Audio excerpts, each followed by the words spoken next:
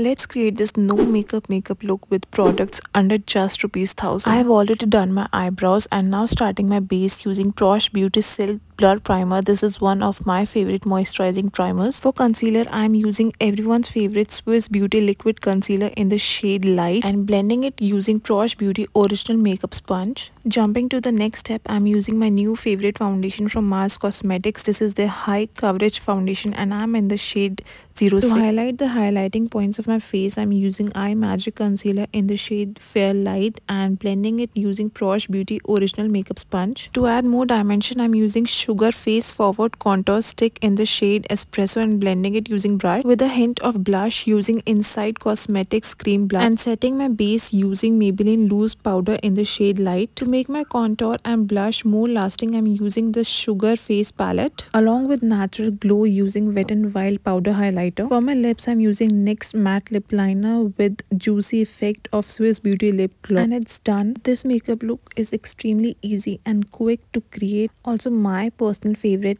Let me know what you think about this look and if you have any suggestions.